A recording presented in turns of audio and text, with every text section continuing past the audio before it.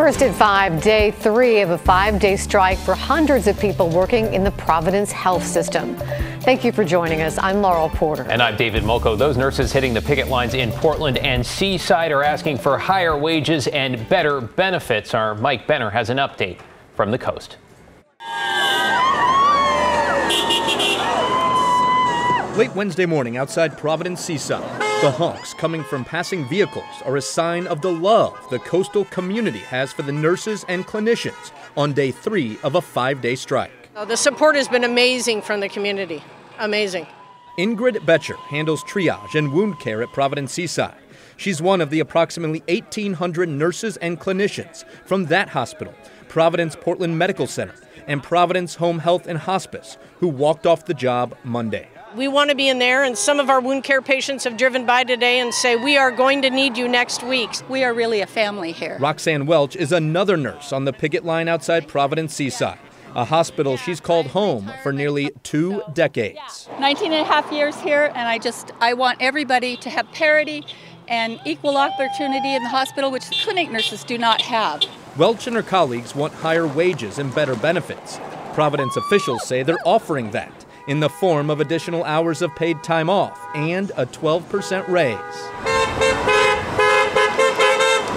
But judging by this caravan through downtown Seaside, nurses and clinicians aren't pleased, nor are people we met on the street. Well, I don't think they get paid enough. Nehalem resident Tammy Hampton hopes the men and women on strike get what they want and return to work. The last thing Hampton wants is another strike, yet again impacting the hospital closest to her. I don't want to drive 30, 50 miles to go to one, so it's just one of those things. Providence officials argue that even though the hospital in Seaside is operating at only 50% capacity, all is good. After all, Providence did bring in replacement nurses to cover for those walking the picket line. But as those nurses and clinicians will tell you, it's just not the same. We're going to go back on Monday, and we're going to do what we do best, be nurses. In the several days these nurses and clinicians have been on the picket line, they tell me they know they have seen replacement nurses passing them in cars and heading into the hospital to go to work. And they tell me there's no animosity there. They know those men and women have a job to do, and it's a good thing. Because at the end of the day, it is all about the patients. And that explains why these people are eager to get back to work at the end of the week when this strike ends. Reporting in Seaside, I'm Mike Benner for KGW News. Meanwhile, Legacy's Mount Hood Birth Center in Gresham has reopened. You might remember Legacy shut it down in March without state approval. Administrators at the time blamed a staffing shortage and fewer babies being born there. The community pushed back. The state jumped in. Legacy says the birth center, the only one of its kind in East County, will now be staffed around the clock. It has been a frustrating day for many people needing to use the DMV as a system outage forced the closure of many offices across the state. ODOT officials said the outage is affecting multiple state agencies today. However, the downtown DMV location was open when a KGW photographer went by about 3 o'clock this afternoon. ODOT said the outages are not related to the recent Move It data breach. In Salem, it's a race to get bills passed with just a few days left of the session, though things hit a bit of a snag with not a walkout, but an internet outage. Tim Gordon is at the state capitol, and Tim, even with the outage, the House passed 2 controversial bills, the very one Senate Republicans walked out over. That's right. These are the bills on abortion rights and gender-affirming care and gun regulation that Republicans were so taking issue with, but then a compromise by both sides got things going again, and those 2 bills, along with a lot of others, are headed to the governor's desk. Programs operated by the military and declaring emergencies. Bill 1041 related to health insurance coverage or breast examinations. After an internet outage throughout the Oregon State Capitol, finally back to passing legislation, and top of list, 2 bills at the crux of the Republican walkout this session. The walkout was in the Senate and ended late last week. Today, House lawmakers passed bills that were diluted in a compromise deal to get back to work. House Bill 2002 will provide stronger abortion rights and require insurance to cover gender-affirming care. Among other things, Democrats agreed to a change that requires parental permission for abortions for those 15 and younger in most cases.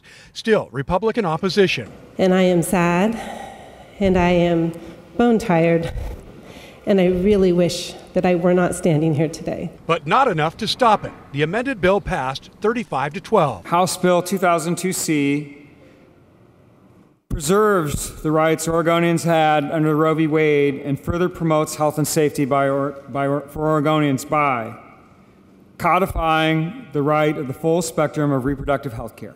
As for the gun regulation bill, HB 2005, Democrats gave up more in their compromise, only outlawing untraceable ghost guns, but giving up raising the age to purchase most guns from 18 to 21 and giving cities the right to ban concealed weapons in public buildings. But Republicans still balked. Colleagues, this isn't going to change gun violence. Once again, when are we going to realize that passing more laws aren't going to make criminals legal? Nonetheless, Democrats in the majority passed 2005 and can now celebrate victory on arguably two of the most consequential bills this session. House Bill 2005C, having received the constitutional majority, is declared repassed. And another bill that passed on the Senate side today will allow Oregonians to pump their own gas if they want to across the state. It is looking like the end of an era in that case. Back to you in Portland. We'll not have to cross the Columbia for that hands-on experience, right? Thank you, Tim. Got some startling new details this evening about the Army specialist who allegedly opened fire at a campground next to the Gorge Amphitheater over the weekend, killing 2 people. Court documents now say the suspect may have been hallucinating after taking mushrooms. 26-year-old James Kelly appeared in court today in Grant County. Prosecutors say Kelly was hallucinating when he told his girlfriend the world was ending, grabbed a gun from his car and shot her, followed by 3 other people. 2 women from Seattle who were engaged to be married were killed. Jocelyn Ruiz and Brandy Escamilla were nurses and apparently tried to intervene before the shots were fired. Kelly's girlfriend and a father from Eugene survived. Authorities say Kelly also fired at a police drone before a deputy shot him. The suspect is now facing 2 counts of first-degree murder and remains in jail without bail. For the second time in a month, thieves have hit a fire station in the Lebanon Fire District. Back in late May, a fire investigation trailer at Station 33 in Fairview was broken into. Thieves made off with tools, lights, and cameras. Then this past weekend, thieves stole this pickup truck from Station 31. The truck belongs to the Benton County Shops, which provides vehicle and maintenance services for the fire district. Call the Lynn County Sheriff's Office if you have any information.